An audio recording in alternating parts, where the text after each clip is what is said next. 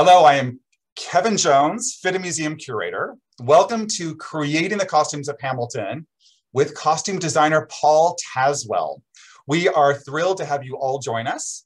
At the end of the evening, we will select a few questions from the audience. So be sure to drop your questions for Paul into the Q&A box at the bottom of your screen and not in the chat. Now it is my pleasure to introduce our esteemed guest. Paul Tazewell has been designing costumes for Broadway, regional theater, film and television, dance and opera productions for close to 30 years. He began his Broadway career with the groundbreaking musical Bring in the Noise, Bring in the Funk, and continued with the productions of Ain't Too Proud, The Color Purple, and A Streetcar Named Desire.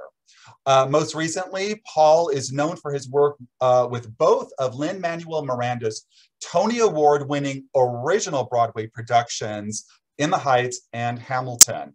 Paul's television and feature film credits include The Immortal Life of Henrietta Lacks, starring Oprah Winfrey, The Wiz, and Jesus Christ Superstar live in concert for NBC, along with Harriet, costumes we had now 2 years ago in our annual Hollywood costume exhibition. And coming this December, West Side Story, directed by Steven Spielberg. In 2016, Paul received an Emmy Award for NBC's The Wiz Live, as well as a Tony Award for Hamilton. It was a good year. Another notables include the 2 Lucille Lortel Awards, 4 Helen Hayes Awards, a Princess Grace Foundation Fellowship, and the Princess Grace Statue Award. Paul holds an MFA from New York University and a BFA from North Carolina School of the Arts. Ladies and gentlemen, please welcome me in joining Paul Tazewell. Hi, Kevin. How are you? Hello. How are you this evening? I'm great. It's so good to be here with everybody and everybody that follows FIDM. Thank you so much. And thank you for joining us all the way in Brooklyn with me out here in Los Angeles. And Absolutely. Everybody around the world. We have had so much interest in this. We literally have thousands of people joining us this evening. And so we have a lot of questions to get through. And so I'm just going to start. And then we also have a great Q&A at the end, hopefully from our audience members, so they can chime in and ask any of the questions that I don't cover. So I'm just going to start. Please tell us all how you got started in the industry. Oh gosh, it goes all the way back to when I was in high school. That was the beginning of my interest in theater in general, and specifically in costumes. But I've told the story and you know, a huge number of times. I used to want to be a performer. I was going to be a triple threat performer in musicals. And I grew up in Akron, Ohio, and I used to come to New York for school trips and experience being in New York and seeing shows. And then ended up going to North Carolina School of the Arts. I entered there to study costume design. There for 3 years, because my first year was at Pratt Institute studying fashion, and then I went to New York University to School of the Arts, again in costume design to get my master's. And I graduated in '89 and started working soon after that, largely at the Arena Stage in Washington, D.C., which is one of the major regional theaters. It's probably one of the first regional theaters that established itself by Zelda Fitzhandler. And that was a wonderful place to find my my design voice, I guess. I had the opportunity to design a huge number of productions because I was the resident costume designer there. And worked a lot with a director named Tazewell Thompson, who is an amazing director, and he does a lot of opera. He directs a lot of opera now. But while I was there, I believe that George Wolfe saw my work there and invited me up to the Public Theater, where he was the artistic director. And I was invited to do first A Blade to the Heat. That was a new play. And then he invited me to design Bring in the Noise, Bring in the Funk. and that was in '96, and then I was nominated for a Tony, as you said, which was delightful. But it also set a, it set a tone or a standard that, didn't really revisit for a while. It took me a number of years to then be invited again to design on Broadway. But I continued to design mostly for regional theaters all over the country, and have just continued to grow. And to this day, I'm kind of doing the same kind of work. I worked at Carnegie Mellon as a professor for 3 years, and that was wonderful to nurture students and to be a part of their mentorship and getting them out into the world. That was great to nurture their creativity. But after 3 years, I decided that I wanted to go back to freelance work and really focus on doing that, my own creative work and my own profession. What do you enjoy most about costume design, the production, the fittings, the breaking down the script, or what's the thing that you look forward to the most, but also what do you like the least about it? I would say, on a meta level, it's the collaboration. Because it's so broad. I mean, it's collaborating with the director and what their vision is for the piece, with the other designers on a production, set designers, lighting designer, sound designer. The people that build the costumes that I design is probably the most gratifying element. And working with my team of assistants is also gratifying. And then, it's me and the actor, and developing what that character is going to be, how to best realize the character they're getting ready to play. So, I think that is, if there's one element that would probably encompass all of it. I also love working with fabric. I love drawing and painting and researching and just recreating different kinds of worlds, different kinds of clothing. So that's definitely one of a group of my loves. I would say probably my least favorite element is time management, and the scheduling. And I've been so fortunate to receive a lot of offers for productions, and offers for productions that I just don't have the time to incorporate into my schedule. So that can sometimes be disappointing. And then if I get myself into a situation where I'm juggling a number of productions, that's also kind of it becomes really challenging. So that's probably my least favorite element. I think all of us can understand that aspect of time management, juggling multiple projects. It's, especially in today's world where so much of it has to be done kind of remotely, and it's learning a new way of working around schedules all the time. So you first worked with Mr. Miranda on In the Heights on Broadway. How did that collaboration first come about? Well, actually, I would say with both, my direct connection was with Thomas Kail, the director. And for In the Heights, I heard from my late husband that it was happening. I actually wasn't aware that In the Heights was being developed. And so I pursued that production. I pursued having a meeting with Tommy, sitting down and expressing my interest, and then I was invited onto the production. And it was to be a part of that collaborative group was has been life-changing. Since In the Heights, and working with Lin and working with Thomas Kail, I had done a number of other productions with Thomas Kail. We did Lombardi, we did Magic Bird, both of those productions on Broadway, some productions off Broadway as well, regional productions. And then Lynn, we finished In the Heights, and we went through the process of developing that. So I was on, sorry, not In the Heights, Hamilton.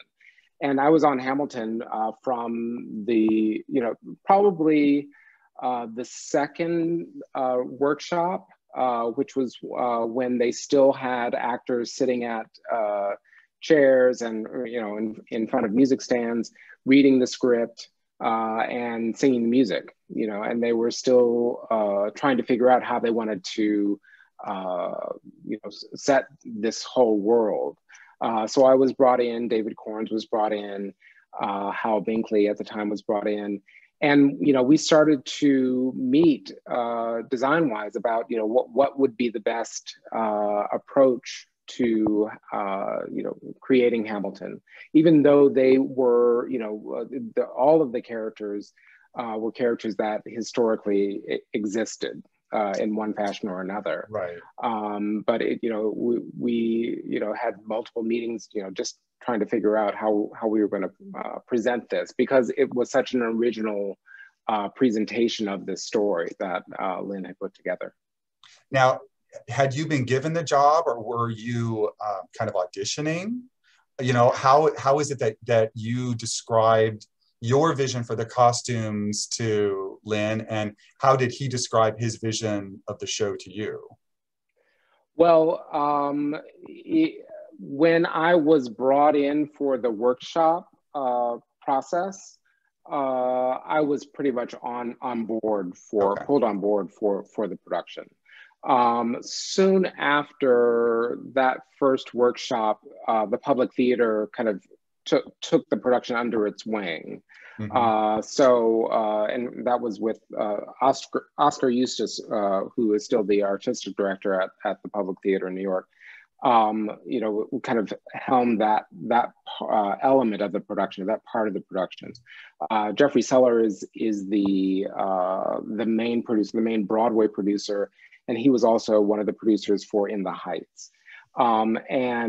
So I was a known factor when I was asked to join the group of designers for Hamilton.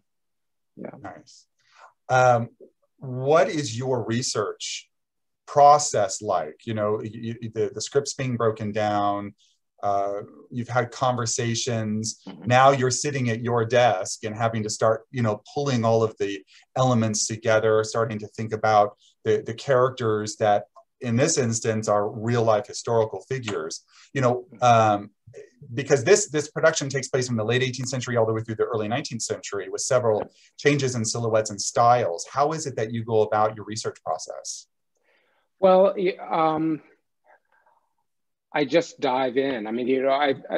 With this production, what as we were saying there, this was a known, a familiar period of time in our history.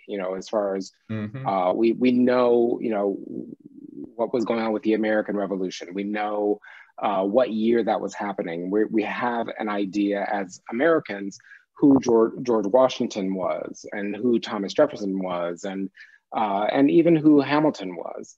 I grew to know him better because of Ron Chernow's novel, which is the novel that or biography that Lynn followed for this story, and in developing the musical. But because there was this modern element of music, the sound and the text was all coming from a very modern voice of Lynn's. It brought up questions as to how do we best serve this up. And really, it's to read it is one thing. When I first received the script and I read through it, I was trying to make sense of all of the rap, the patter, the poetry, everything that existed just within the words, and that was without the music. Right. And then to then add the music to it as an element, it still doesn't get you there until you have the actors actually reading it or performing it, even though they're not staged, but performing it in front of you. When that happened, I absolutely fell in love with it. I was swept away by the emotion, the heart that was, is part of this story. My relationship to it, I already had respect for Lin and the work that he did and his brilliance, but it was this, overriding, thought that I didn't want to mess this, whatever I was going to do design-wise, I didn't want to mess up how we were going to serve this up. I wanted to make sure that it was smart, that it was to the point and very concise, that there was no extra.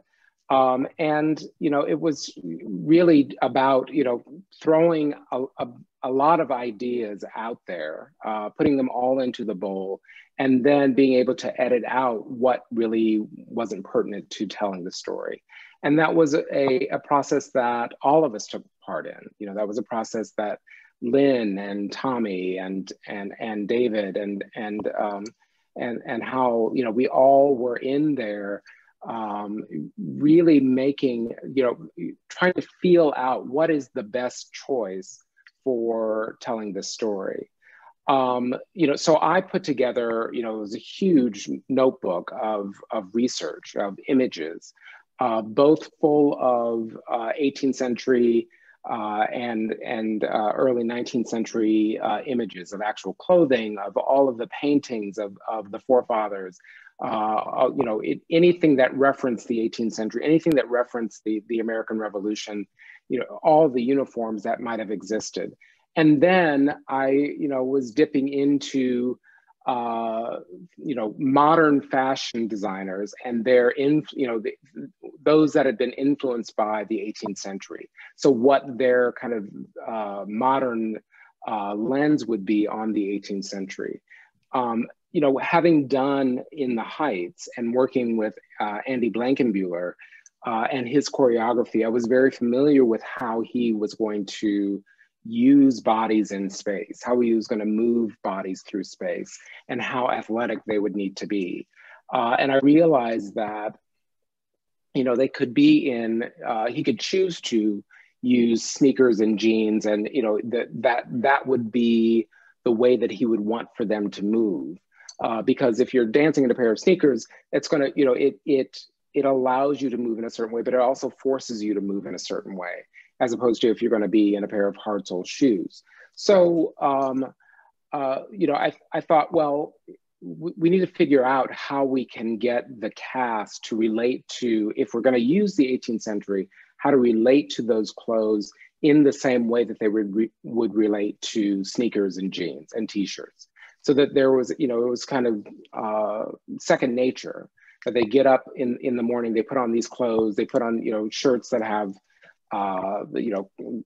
long cut, ruffled cuffs with lace on the edge, and that all of these elements feel as part of their normal life as they could possibly be. So that that was later down the road. What we ended up doing after that second workshop, we decided once we were in with the public that we were going to do a staged reading that we would actually dress, that I would costume for the presentation of the workshop.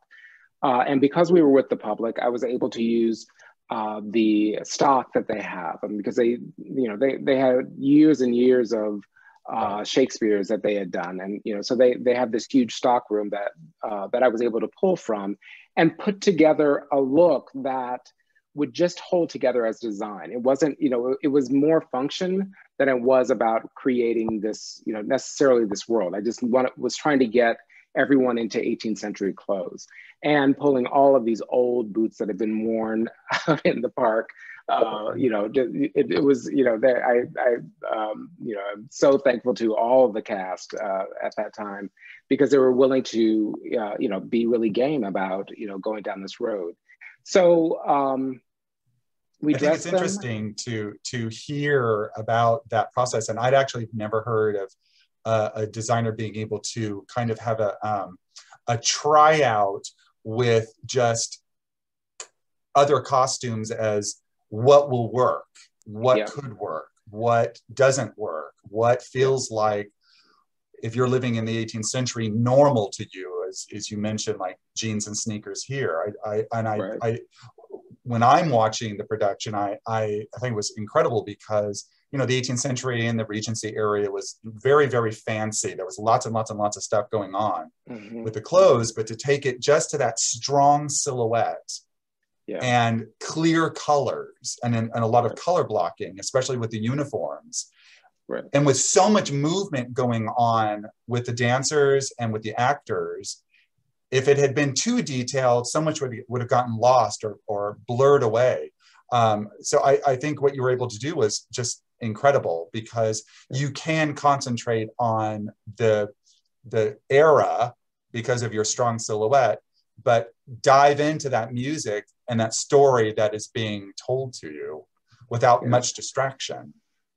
That's spot on. I mean, that's exactly what I was attempting to do, and realize that was the best way to support this story, because I felt like you can establish a silhouette and buy into it as an audience, and then not really think about it anymore, which it then allowed for you to just engage with the text, and because there's so much coming at you throughout the evening. Yeah. So it was important to have it not be about all of the stuff, all of the the treacle that could glom onto an 18th century gown. And I personally love that. I love period detail, but it was an important element to really strip away and just go for the essential. And then allow for the story to come to life, and really focus on their faces, their beautiful voices, just everything that they were about. And I love to hear when artists such as yourself look to other artists, and because we all can be influenced and by people who have come before us or people that we're working with, and like you say, the collaborative aspect of teamwork is just, to me, the best also.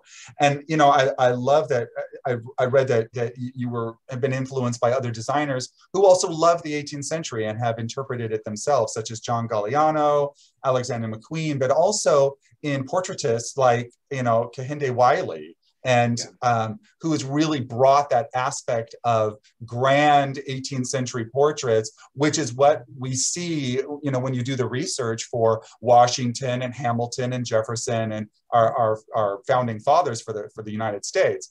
And here he is bringing this tradition in such a grand new way for today's audience. And I just see that being reflected in what you have done for the Hamilton costumes and all of those historical figures. Thanks. We're in this time, through, the last year and a half, and before that, but, just really pulling forward and pulling into focus how Black faces of color, have been reduced or pushed aside. When you think about the 18th century, you think about white faces. You rarely think about Black faces, and there is so much research that is bubbling up to the surface of people of color within the 18th century. They were there. We were there. We were we were a part of the story, and I think that that's what Hamilton actually speaks to.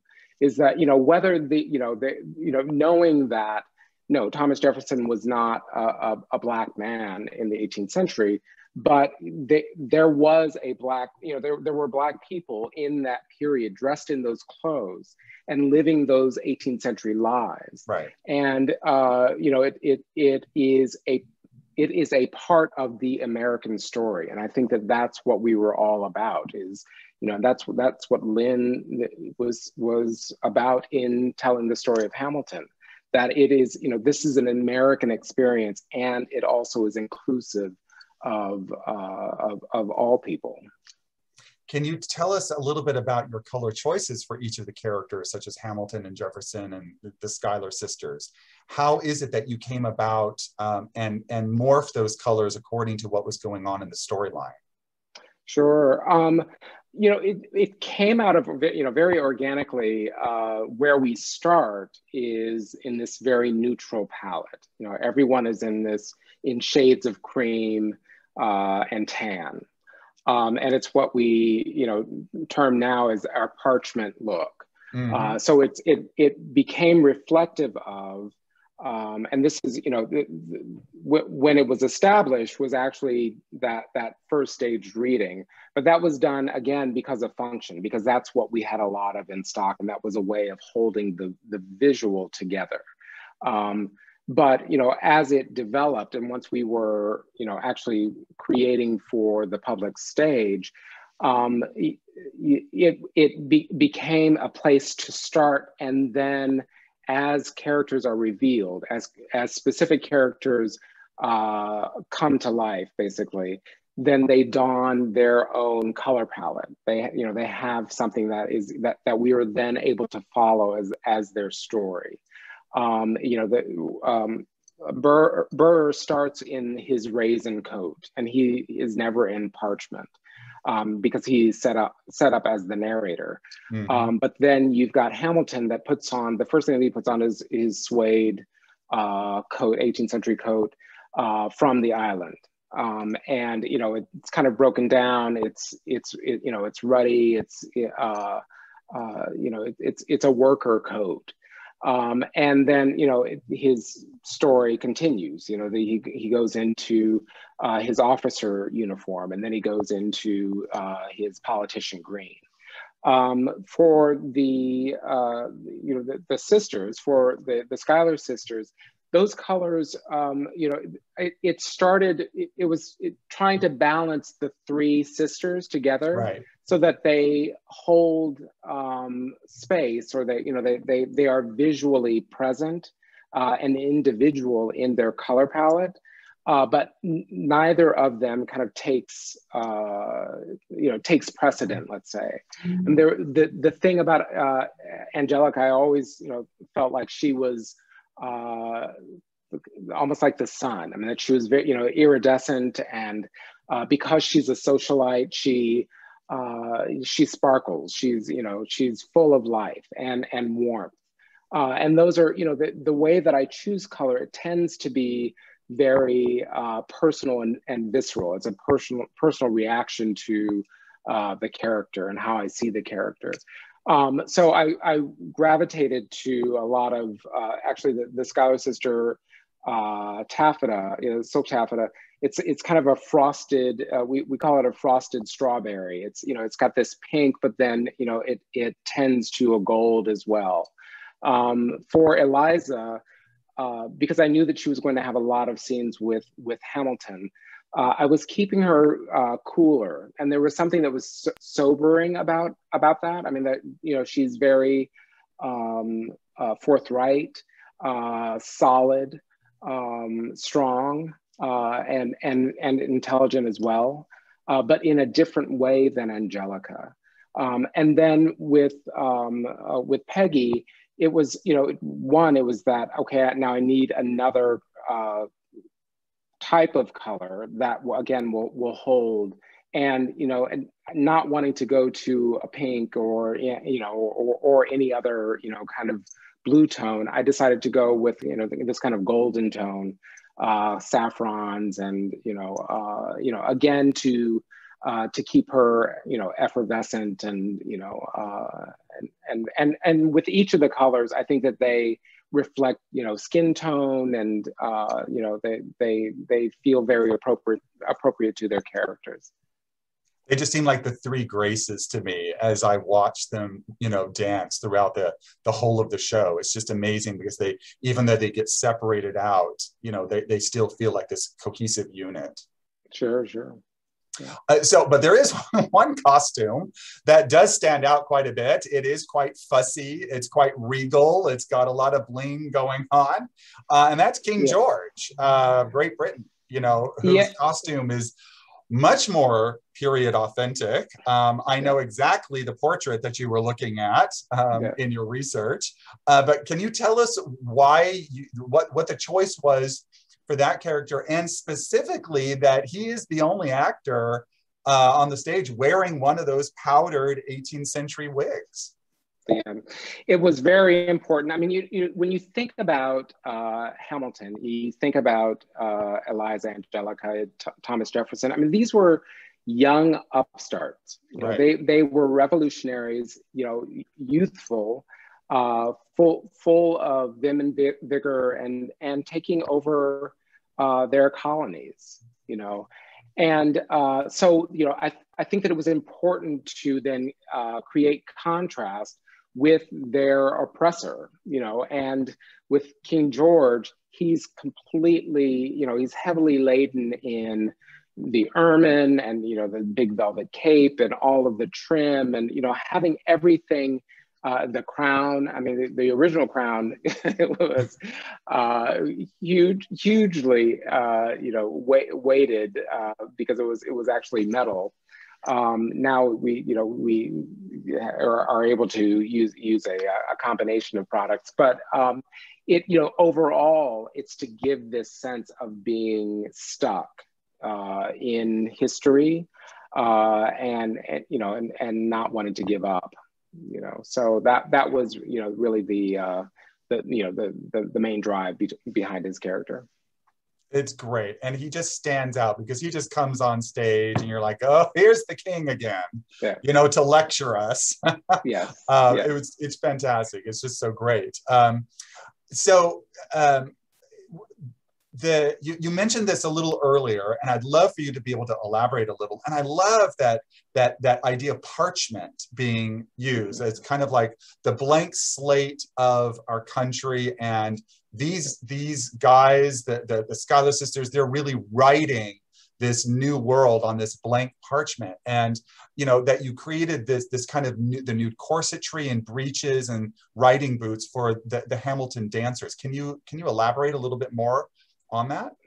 Certainly. I mean, it did go back to, you know, that I was talking about the idea of sneakers and jeans and t-shirts, you know, and trying to, you know, once we made the decision that it was best to go after an 18th century silhouette, overall an 18th century silhouette, we did want for the company to feel still modern. I mean, we wanted for it to still feel like it was a modern expression.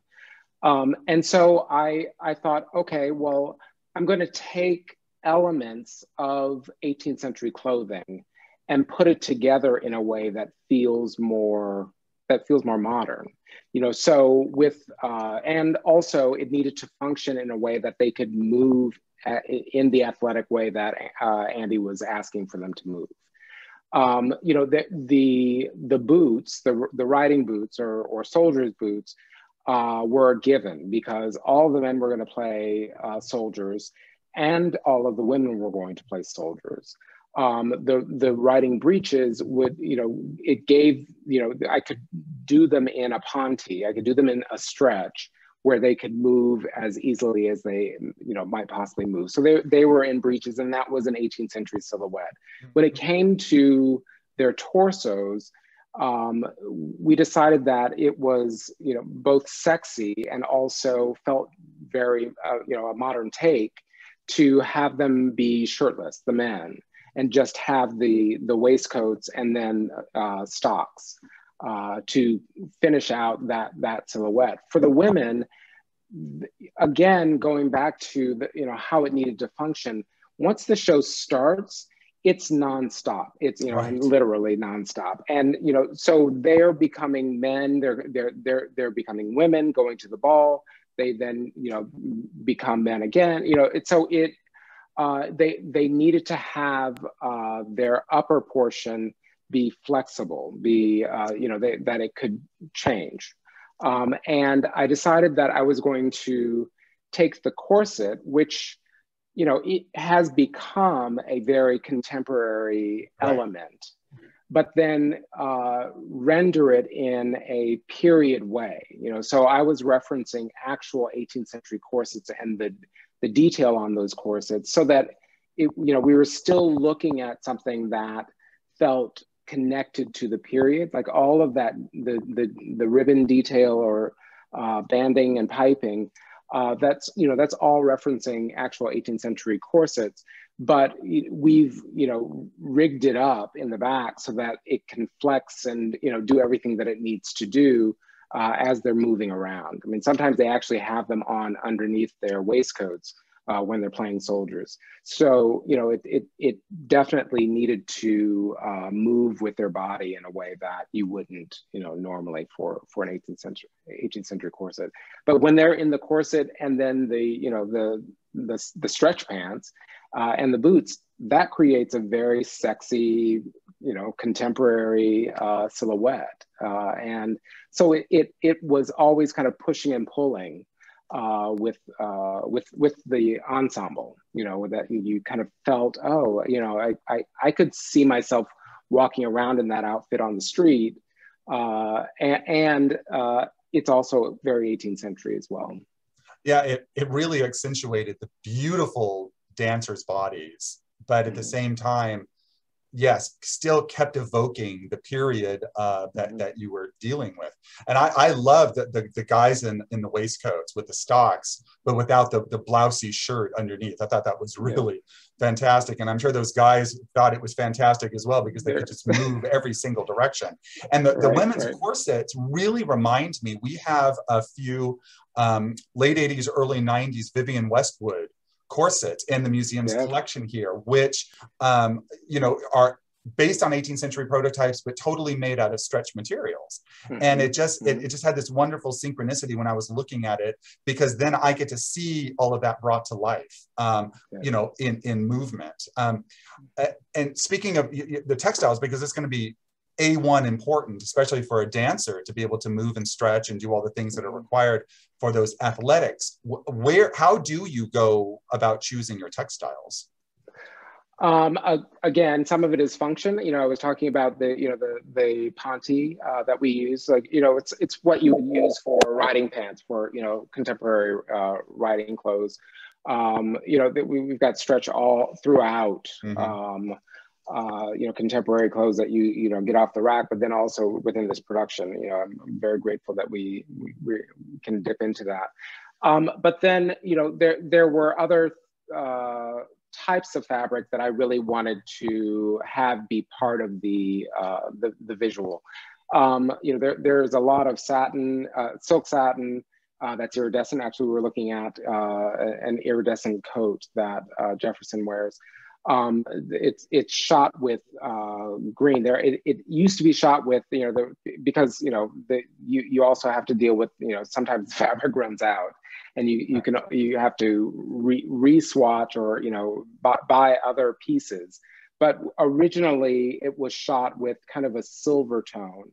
Now it's shot with a bit of green. It's kind of an acid green, but it still reads as this, you know, kind of plummy, you know, fuchsia.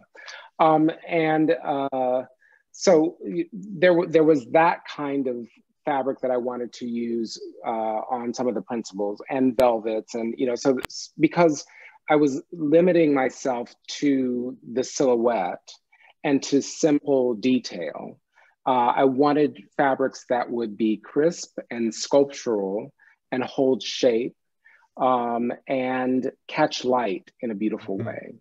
The other thing that I wanted to use, and this is, you know, tapping into my love of dance and movement and fabric and movement, was using taffeta, using that crisp, light silk taffeta that most of them are iridescent in the production, but it catches the air in a way that no other fabric does.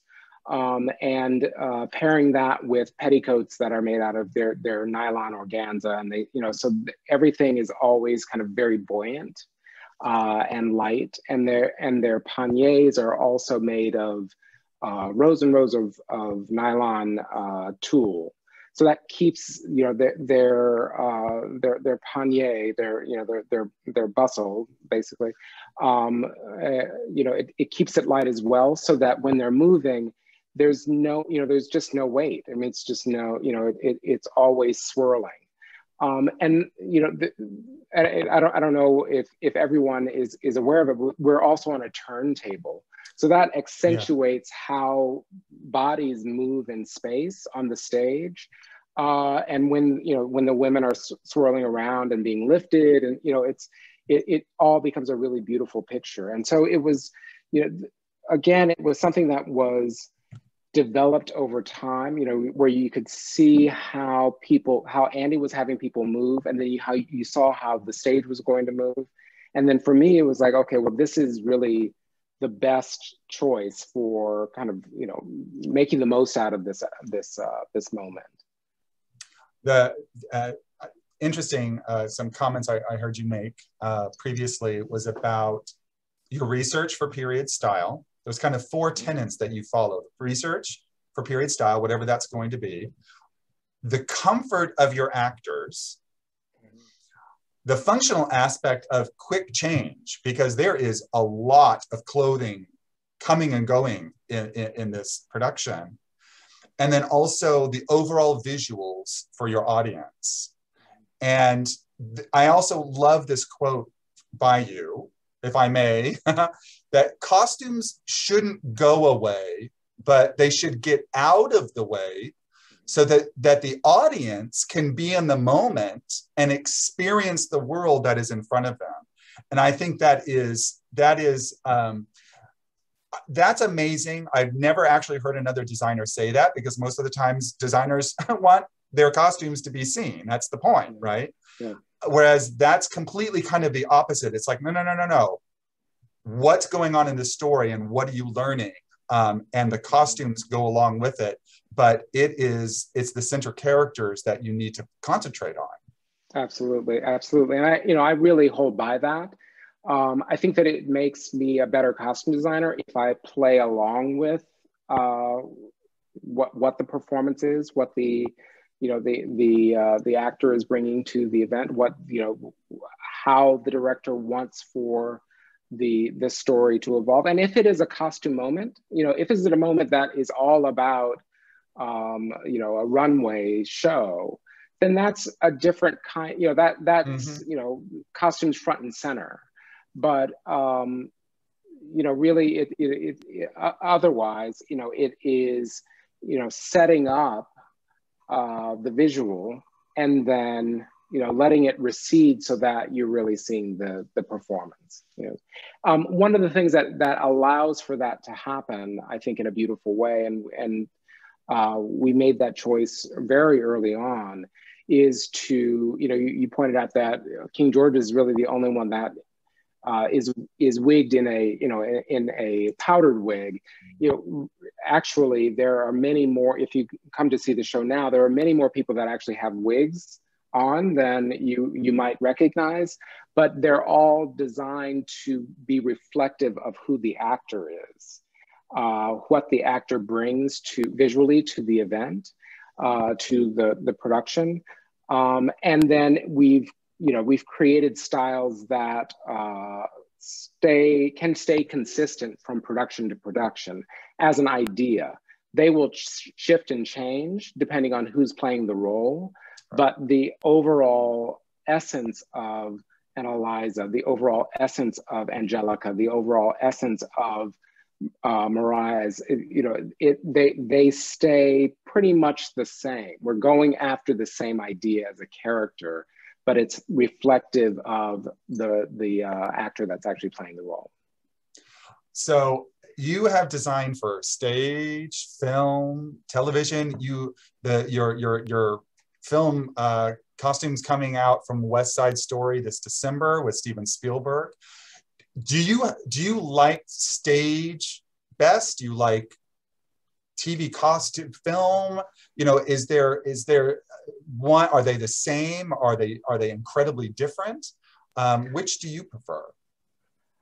I love design overall. I mean, I don't know that I have a preference.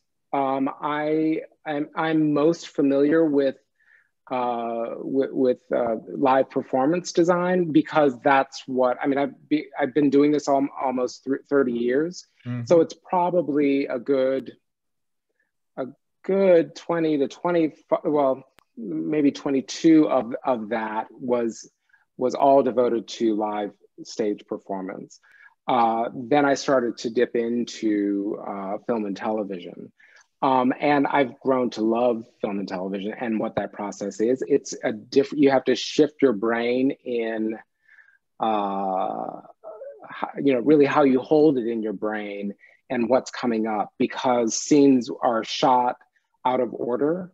With live performance, you are able to see the whole presentation in one sitting. You eventually are able to, see everything you've done, how you've told that whole story in the 2 hours of a musical, let's say. For film, you don't really know how it's all going to line up. You have to imagine it as you're going forward. And that's a challenge. I mean, it's tricky. But I absolutely love it. I mean, it's, I've been so fortunate to have the opportunity to design so many different types of live performance productions, that now to have the opportunity to design film, and, especially with West Side Story, which, it was my first production that I was ever connected to when I was in high school, then, it's an amazing kind of full circle. Yeah. Yeah. So I'm just thrilled to be able to shift into that world as well. How was it working with Steven Spielberg? It was amazing. It was absolutely amazing. Absolutely amazing. That's great. Well, I would like to open up the conversation now to our viewers. And we've had a lot of questions come in. So I'm going to anticipate one. You have also been a costume design instructor for many years. What advice would you give your students about how they need to prepare, what the industry is like? I know those are big, broad, sweeping questions, but what's your personal advice? The industry is, it's ever changing, but I think that we're in a place right now that there's a huge shift in how we're doing productions. I mean, I'm in the middle of designing an opera for the Met, and it's called Fire Shut Up in My Bones, and that the way that we have to honor the protocol for COVID, and it's just the process of keeping everyone safe has added time to our schedule, so it makes it more challenging. Right. I think that definitely it's the same for film and television. It really just is about keeping everyone as healthy as possible, and how you try clothes on, and and doing returns, and it's all kind of made our process more challenging. I think the first part of what you were asking, as far as young people coming out or starting to design, I think that it's developing a passion, some part of it that you're really passionate about, because the profession can be grueling. It was when I first started out as well. I think that it's very important to know what you want, to have an idea, a vision of where you want to go, whether that's going to be television and film, or just television, or just film, or Broadway, or regional theater. and to then know what part of that you want to embrace, how you want to be a designer. And some of that is, takes a lot of introspection and trying to figure out what are you good at. But I think that, whatever that is, figure out what you need to know in order to succeed, whichever direction that you're going to go. For me, I developed, my drawing and painting skills and my draping skills. And then, as I matured, how I communicate with directors, that was developed as well. How I engage with actors, how I engage with those people that are building the costumes. That was not something that I just, I came out of graduate school and knew exactly what that process was. But, I think that it's very important to be sensitive always, when you're communicating and then, having your, you have to check your ego a bit so that you can stay open and stay flexible. And know what the priority is in creating, specifically creating theater. Definitely, with film as well. Understanding what your role is in that machine. One question that's come in from Sherbet is, this is practical. Do you use historical pattern cutting techniques, or do you adapt contemporary methods to create historical costumes? It depends. Oftentimes, that the historically accurate pattern might be a place to start. Because say if I was going to design a cavalier dress, I know that the arms I need to sit very close together in the back. So that there's, so the span across the back is fairly small. So, that's just talking about something that's very specific, but it's, you still are dressing a modern body, and our bodies are they're even different than they were in the 1970s. I mean, you might come across somebody who has a 1970s body, but most of our bodies are very athletic. And how we live in clothes is very different. So when you're trying to recreate a period, let's say, you want to tap into those those elements that might kind of move you a little deeper into the period. So as a designer, I'm always looking for those places where I can accentuate some of that. Because I always know that it's always going to be built by somebody who is modern, and it's always going to be worn by somebody that's modern as well. Pat B asks, what fabric looks fabulous in person but terrible on stage? Have you come across any that you're like, I'm never going to use that fabric ever again? There are fabrics that they just don't hold up. There's this beautiful iridescent silk chiffon. It comes in beautiful colors. It's very magical when you're moving it around. But the only thing that it's good for, in my opinion, is making a scarf, because it just doesn't hold. It runs very, very easily. It snags and catches, so it just doesn't look good for any longer than coming off of the cutting table. There's also there's a fabric called crepeline. I don't know if it's still called crepeline, but it was a very, very, very thin organza, silk organza.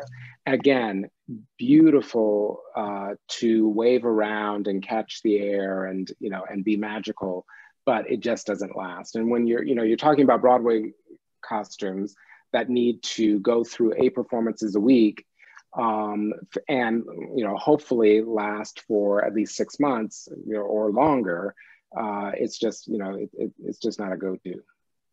Svetlana had a question that something I thought about when I was watching the film, and these actors are moving and dancing and performing live under hot lighting. How do they keep cool and maintain their ability to move around? I just thought, how are they not sweating out these costumes right before us?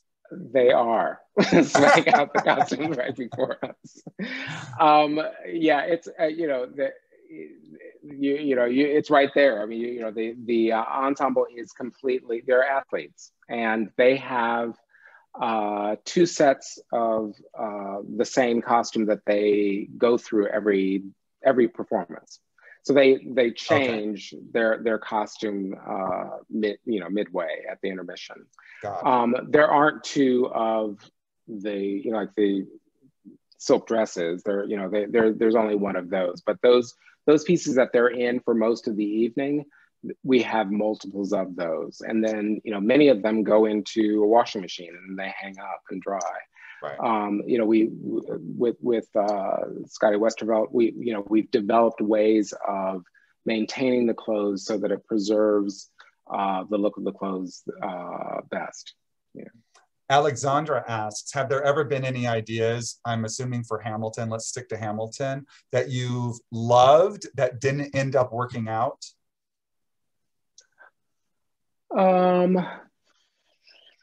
I mean, I tried everything, when we were at the Public, I tried hats, I tried all kinds of 18th century elements that it just wasn't right for this production. Jefferson was in a brown velvet suit with a burgundy waistcoat originally. There's a Vogue shoot that was done, and you can see the original costumes of the principals, and we shifted that as an idea. Tommy came to me and said, I think that with the way that David is playing this role, we want to shift it to a more flamboyant rock star kind of guy. Right. And I think that it made a huge amount of difference in how we respond to Thomas Jefferson. Definitely. So I think that that is another place where you say, okay, well, I'm going to throw this out there because it makes sense to me as a moment, but it might not, it doesn't land, or it doesn't live with the rest of the world that you've created. And I'm so grateful with this, again, I go back to, these collaborators, that we were in a safe space to be able to try things out and still, walk away feeling respected for, trying out those ideas. I think that it's important to develop collaborative relationships that, you feel respected, you feel that, ideas are honored. And then, there's trust, and that's where you do your best work. That's where I do my best work, definitely. Well, I thank you for being so honest and forthcoming with so many answers from me, but also from our viewers. There is one question that I love because it hits where I work, which is the museum field. And this is going to be our last question for the evening. It's from Renee. Have any of the original cast costumes been preserved for the future in a museum? Do you know? Yeah, well, at the Smithsonian, we have Lynn's original green suit. That's great. So the suit, not Lynn, but his suit is sitting right next to one of the original Kermits. So it's in an honored place. Yeah. And then on the other side should be one of the original George Washington. Right. Definitely. No, I was able to see it a couple of years ago before the pandemic. I was able to go down and see it, but I was very pleased. Well, I'm sorry that we couldn't get to more questions from our viewers. Time flies when you're having fun, and I swear I feel like I've been talking to you for maybe 10 minutes, and yet a whole hour has gone by. So I just want to say a big thank you to Paul Tazewell for being with us this evening, for sharing so many fascinating insights about your work on Hamilton and your upcoming projects, and for being such an inspiration to the next generation of costume designers. We hope to welcome you. Please come and visit us and your costumes in person at the FIDM Museum. We're hoping, our galleries are closed right now due to the pandemic, but we are hoping to open them up in the early part of next year. And we would love to have you come out and visit. Anytime you're in Los Angeles, please stop by. I would love to shake your hand because I have just loved what you've done for Hamilton and for Harriet. It was really, I got to dress those for the exhibition, and that was quite a privilege. So thank you for that. And you have just been a fantastic font of knowledge tonight. Well, thank you so much. And Kevin, it's been delightful to spend the evening with you. Thank you. Thank you so much. Thanks. You are all invited to join us for upcoming FIDM virtual open house, which will be on July 31st. So go to fidm.edu, FIDM.edu to register or to see the RSVP link that is in the chat.